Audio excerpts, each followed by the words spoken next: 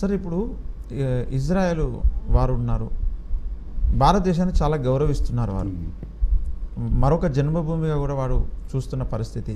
Social మీడియాలో ఈ విషయం ఈ మధ్య కాలంలో బాగా వైరల్ అవుతూ ఉంది. ఈ రెండు దేశాలకు ఉన్నటువంటి సత్సంబంధం ఏమిటి? బైబిల్ దీని గురించి ఏమైనా చెప్తుందా? మీ ద్వారా వినాలని ద్రాక్షారం నుంచి బ్రదర్ విజయ్ అడుగుతున్నారు. ప్రవచన రీతిగా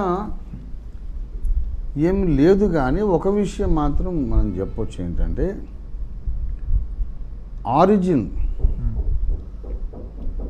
అసలు బైబిల్ నమ్మినటువంటి మనమందరం ఏమి నమ్ముతున్నాము? ప్రస్తుతం భూగ్రహం మీద నివసిస్తున్న మనుష్య జాతులన్నీ నోవహు సంతానమే అని నమ్ముతున్నాం కదా. నోవహు సంతానము అంటే షేము, హాము, యాపెతుల సంతానం. ఆ షేము సంతానములో నుండి హెబ్రియులు, అబ్రహాము సంతానము వచ్చినారా. నోవహు యొక్క పెద్ద కొడుకు యొక్క సంతానం యూదులు. ఆ తర్వాత చిన్నవాడైనటువంటి యాపెతు పిల్లలు ఈ గోమెరు అనేవాడు, ఇటువంటి వాళ్ళు కొంతమంది యాపెతు పిల్లలు, వీళ్ళు ఆర్యులు అన్నమాట. ఆర్యులు అయితే ఈ ఆర్యులు ద్రావిడులు కొట్టుకున్నారని మనం చెప్తుంటాం కదా. అసలు అక్కడ అట్లా ఎందుకు జరిగిందంటే, ఆర్యులేమో చిన్నవాని సంతానము, ద్రావిడులు కూడా అబ్రహాముతో పాటు షేము సంతానం. ఓకే, ఇక్కడ చూడండి 10వ అధ్యాయం, ఆదికాండం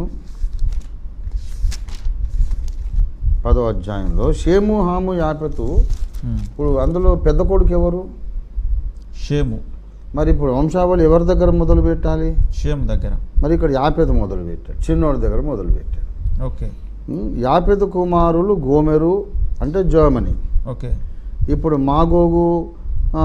మాగోగు దేశం వాడిన గోగు, రోషుకు, మెషకు, తుబాలుకు అధిపతి అని యెహెజ్కేలు 38లో చెప్తాడు కదా. అవును సార్. అంటే రష్యన్స్ కూడా ఈ యాపెతు పిల్లలు. ఓకే, యావాను, ఇప్పుడు యవనులు అంటే గ్రీసు దేశస్తులు అంటారు. సో గ్రీక్స్ ఆర్ ఆల్సో యాపెతు పిల్లలు. తుబాలు, ఇక్కడ మాగో కన్నాక మెషకు ఉంది చూసారా, మెషకు, తీరసు, వీళ్ళందరూ కూడా యాపెతు. అంటే these are all Aryan races. Okay, అందులో నుండే వీళ్ళు పారసీకులు వచ్చారు. సో జర్మన్స్ అండ్ పర్షియన్స్ వీళ్ళందరూ కూడా ఆర్యన్స్ అన్నమాట. ఈ యావాను కుమారులు వీళ్ళందరూ గ్రీసు, వీళ్ళందరూ కూడా అదే మొత్తం యాపెతు కుమారులు. 2, 3, 4, 5 వచనాల్లో ఆర్యన్ రేస్ అండ్ వాళ్ళ కజన్స్, వాళ్ళ బ్లడ్ డిఫరెంట్ శాఖలు ఇక్కడ రాయబడ్డాయి. వారి వారి వంశంలో ప్రకారం ఆయా దేశముల వారు వేరైపోయారు. 6, 7 కూషు, హాము కుమారులు కూషు, మిశ్రాయిము. మిశ్రాయిం అంటే మళ్ళీ ఈజిప్షియన్స్. ఓకే, కూషు, మిశ్రాయిము, పూతు, కనాను అనేవారు. వీళ్ళందరూ కూడా ఆఫ్రికన్, అక్కడి నుంచి వచ్చినటువంటి ఆ దేశం ప్రజలు అన్నమాట. ఆ తర్వాత పెద్దోడి సంగతి ఆఖరికి చెప్తున్నాడు. ఎవరు? షేము సంగతి 21లో. ఏబెరు యొక్క కుమారులందరికీ పితరుడు, పెద్దవాడైన యాపెతు సహోదరుడైన షేముకు కూడా సంతానం పుట్టింది. షేము సంగతి ఇక్కడ చెప్పాడు. షేము కుమారుడు ఏలాము, అషూరు, అర్పక్షదు, లూదు, అరాము కుమారులు ఊజు, వీళ్ళందరూ. వీరిలో ఒకని పేరు పెలెగు. షేలహు ఏబెరును కన్నెను, ఏబెరుకి 2 కుమారులు పుట్టిన, అందులో ఒకటి పేరు పెలెగు. వాడు పుట్టగానే భూమి కాంటినెంటల్ డ్రిఫ్ట్ అంటారు. అంతకుముందు ఏకఖండము, ఆరిన నేలంతా ఒకటి, చుట్టంతా సముద్రం. అయితే ఈ పెలెగు అనేవాడు పుట్టినప్పుడు భూమి పగుళ్ళు తీసి వేరు వేరే ఖండాలుగా మారిపోయింది. ఇప్పుడు ఇందులో 29 ఓఫీరును అవి ఇక్కడ ఉంది. నా పేరు చాలామందికి ఓఫీర్ అంటే ఏంటి సార్, మీరు ముస్లిమా అని క్రిస్టియన్స్ పాస్టర్లే కొంతమంది అడిగారు. సో ఓఫీర్ అంటే ఇక్కడ నేను అక్కడి నుంచి తీసుకుని జేకబ్ తాత నాకు ఈ పేరు పెట్టాడు. ఓఫీరును, హవీలాను, యోబాబును కని వీళ్ళందరూ యొక్తాను కుమారులు. మేషా నుండి సపారాకు వెళ్ళు మార్గంలోని తూర్పు కొండలు వారి నివాస స్థలం. ఇక్కడ నుండి వారి వారి సంతతుల ప్రకారం నోవహు కుమారుల వంశములు ఇవే, జనములు భూమి మీద వీరిలో నుండి వ్యాపించను. సో ఈ రిలేషన్షిప్ను బట్టి ఏంటంటే అక్కడ నుంచి తూర్పుకు వచ్చేసారు. ఎవరు? షేము పిల్లలు. షేము పిల్లలు తూర్పుకు వచ్చారు. సో డెఫినెట్గా ఇజ్రాయెల్ నుంచి తూర్పుకు వచ్చి వచ్చి వచ్చి వచ్చి ఒక పాయనేమో పర్షియా, మెషకు, జర్మనీ, గోమెరు ఈ ఏరియాలో వీళ్ళు ఉన్నారు. ఎవరు? యాపెతు పిల్లలు. ఈ షేము పిల్లలు ఇంకా కొంచెం కిందికి వచ్చేసి అప్పుడు నిర్మానుష్యంగా ఉన్నటువంటి భారతదేశము ఆ కొండలు దాటి వచ్చి అక్కడ ద్రావిడులు నివాసం ఏర్పాటు చేసుకున్నారు. ఆ తర్వాత ఈ పర్షియా నుండి ఆర్యులు వచ్చేసి ఉత్తర భారతదేశం నుండి ద్రావిడులు దక్షిణానికి వెళ్ళగొట్టేసి ఆర్యులు ఆక్రమించుకున్నారు. తర్వాత ఇండియన్ హిస్టరీ అనేక మలుపులు తిరిగి ఇప్పుడు మనం జీవించే తరం వచ్చింది. ఇప్పుడు ఇక్కడ ఇస్రాయేలు దేశానికి ఆరిజిన్ ఏంటంటే ఇస్రాయేలీలేమో పెద్దోడైన షేము పిల్లలు, భారతీయులందరూ కూడా కొంతమంది ఏమో ఆర్యులేమో యాపెతు పిల్లలు, ద్రావిడులు మాత్రం తప్పకుండా షేము పిల్లలు. ఒకవేళ ఇప్పుడు ఆర్యులు కాకపోయిన వాళ్ళు షేము పిల్లలే ఎందుకు కావాలి అంటే షేము కాకుండా మిగిలిన హామ్ ఒక్కడే. హాము సంతానం అంతా ఆఫ్రికన్ కాంటినెంట్లో ఉన్నారు. అందుచేత హాము కాదు. హాము కానప్పుడు యాపెతు కూడా కానప్పుడు మరి మిగిలింది మన తండ్రి షేము మాత్రమే. So Dravidians in India are close relatives of juice. ఇది ఒక విషయం. తర్వాత ఇంకో మాట ఏంటంటే అహశ్వరోషు కాలములో కూషు దేశము నుండి హిందూ దేశము వరకు 127 సంస్థానాలు అహశ్వరోషు పరిపాలించారు. అంటే ఒక ఎంపైర్లో భాగంగా ఉండి కల్చర్ కూడా వ్యాపించారు. ఆ కల్చర్ వీళ్ళు నేర్చుకున్నారు, వీళ్ళ కల్చర్ వాళ్ళు నేర్చుకున్నారు. వాళ్ళ పురాణ గాథలు వీళ్ళ మీద ప్రభావం చూపినాయి, వీళ్ళ పురాణ గాథలు వాళ్ళ మీద ప్రభావం చూపినాయి. వాళ్ళ ఆహారపు అలవాట్లు, వస్త్రధారణ, everything influenced. India was influenced by other countries and other countries were influenced by India. ఎందుకంటే మహాభారతంలో ధర్మరాజు రాజసూయ యాగం చేసినప్పుడు యవనులు వచ్చారు. కురుక్షేత్ర యుద్ధానికి యవనులు వచ్చారు. అంటే గ్రీసు దేశస్థులు యవనులు వచ్చారు. రాజసూయ యాగం చేసినప్పుడు యవనులకు ఆయన బహుమతులు ఇచ్చాడు. కనుక మహాభారతం ఎప్పుడు రాయబడింది, లక్షల ఏండ్లు అనే సంగతి మనం ఒప్పుకోవట్లేదు. అది క్రీస్తు శకము, లేకపోతే క్రీస్తు పూర్వం 100-200 years, లేకపోతే క్రీస్తు శకం అనేది మోస్ట్ ప్రాబబుల్ డేట్. మహాభారత రచనా కాలం క్రీస్తు శకమే రాయబడింది అని నమ్మడానికి మనకు గట్టి రుజువు ఏంటంటే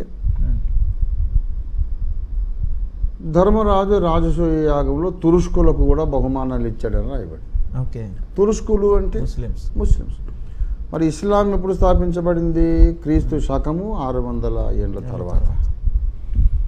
అంటే మహాభారతం రాసేటప్పటికి ధర్మరాజు రాజసూయ యాగం చేసే టైంకు అప్పటికి మహమ్మద్ ప్రవక్త గారు ఇస్లాం స్థాపించేసి ఉన్నారన్నమాట. అంటే ఇస్లాం స్థాపించిన తర్వాతనే మహాభారతం రాసి ఉండాలి. లేకపోతే మహమ్మద్ ప్రవక్త గారు ద్వాపర యుగంలోనే ఇస్లాం స్థాపించి ఉండాలి. ఈయన ద్వాపర యుగంలో స్థాపించేది సాధ్యం కాదు కనుక వీళ్ళు కలియుగంలో మహమ్మద్ గారి తర్వాతనే మహాభారతం రాసి ఉండాలి. So what ever it is, cultural interaction అనేది ఉన్నది అని చెప్పడానికి ఏంటంటే ఈ యవనులు అనే వాళ్ళకు బహుమానాలు ఇవ్వడం, తురుష్కులకు ఇవ్వడం, ఇదంతా కల్చరల్ ఇంటర్మింగ్లింగ్ ఎందుకు తయారైందంటే ఒకే ప్రపంచ సామ్రాజ్యంలో వీళ్ళందరూ ఉన్నారు. గ్రీసు, పర్షియా, కుషు, తర్వాత అక్కడ నుండి the whole మెసోపొటేమియన్ area and Israel and India, వీళ్ళంతా కలిసి ఒక ప్రపంచ రాజ్యంలో, ప్రపంచ సామ్రాజ్యంలో భాగం. అయితే ఇప్పుడు తర్వాత ఏమైందంటే ఇప్పుడు మూడో విషయం, పొలిటికల్ సినేరియోను బట్టి భారతదేశం అసలు ఇది చాలా పెద్ద సబ్జెక్ట్, ఇప్పుడు అందరి టైం వేస్ట్ అయిపోతుంది. భారతదేశము అసలు ఎన్నడూ ఒక దేశముగా ఉండలేదు. ఓకే, మొన్న కూడా ఎవరో ఇంటర్నెట్లో అప్లోడ్ చేశారు, భారతదేశం ఒకప్పుడు హిందూ దేశంగా ఉండిందంటే ఎప్పుడూ ఉండలేదు. అసలు హిందూ దేశము ఇంకో దేశము అసలు ఈ దేశమే కాదు ఇది. ఓకే, ఇది ఉపఖండం. వందల కొలది చిన్న చిన్న స్వతంత్ర రాజ్యములు సంస్థానములు కలిసిన ఉపఖండం, అనేక దేశములు కలిగిన ఉపఖండం. చేర, చోళ, పాండ్య, అంగ, వంగ, కళింగ, విదర్భ, సౌరాష్ట్ర, ఇవన్నీ ఇన్ని వందల దేశాలు కలిసినటువంటి ఒక ఉపఖండం ఇది. అయితే ఈ ఉపఖండము బ్రిటిషర్స్ అందరూ కలిసి వాళ్ళు వచ్చేసి పరిపాలించినప్పుడు వీళ్ళందరూ ఒకటయ్యారు, ఈ రాజులు. ఓకే, ఈ చిన్న చిన్న రాజ్యాలని ఒకటి చేసి బలవంతంగా దీన్ని ఒక రాజ్యంగా చేశాం. అప్పుడే విన్స్టన్ చర్చిల్ గారు అన్నారు, మీరు ఇండియన్స్ కలిసి ఉండలేరు, because you are never one nation, now you are making it by force one nation, so you will fight like dogs అని అన్నాడు. ఎవరు? విన్స్టన్ చర్చిల్ గారు, బ్రిటిష్ ప్రధానమంత్రి. ఓకే, మీరు కుక్కర్లాగా కొట్లాడుకుంటారు, మీరు కలిసి ఉండలేరు అన్నాడు. ఇది కొంచెం బాధాకరమే. ఓకే, నా భారతదేశాన్ని వాడేవాడండి కుక్కలాగా అంటే నాకు కోపమే, అందరికి కోపమే. అయితే విన్స్టన్ చర్చిల్ గారు అలా అనడం నేను సమర్థించట్లేదు, కానీ ఆయన ఉద్దేశం ఏంటంటే మీరు కలిసి ఉండలేరు అన్నాడు. ఎందుకంటే you are not one nation, you are hundreds of nations. మమ్మల్ని హేట్ చేసి బై ఫోర్స్ మీరు ఒక దేశంగా దాన్ని చేస్తున్నారు. కాబట్టి మీకు వేరే వేరే కల్చర్, ఆడవాళ్ళు కొన్ని చోట్ల బయట కుడి భుజానికి వేస్తే కొంతమంది ఎడం భుజానికి వేస్తారు, ఏది ఒక రకంగా ఉండదు. మన సదరన్ మోస్ట్ స్టేట్స్ లోపల మరి ముఖ్యమంత్రులు కూడా అసెంబ్లీలకు కూడా అడ్డపంచ కట్టుకొని పోతారు. ఇప్పుడు మనం అట్లా మనమైతే బయట తిరగలేము, మనం ఇండియాలో కట్టుకోండి. వాళ్ళు పెద్ద పెద్ద ఫంక్షన్స్కు అసెంబ్లీలకు కూడా వెళ్తారు వాళ్ళు, మరి వాళ్ళ కల్చర్ అది, ఎవరు కాదంటారు.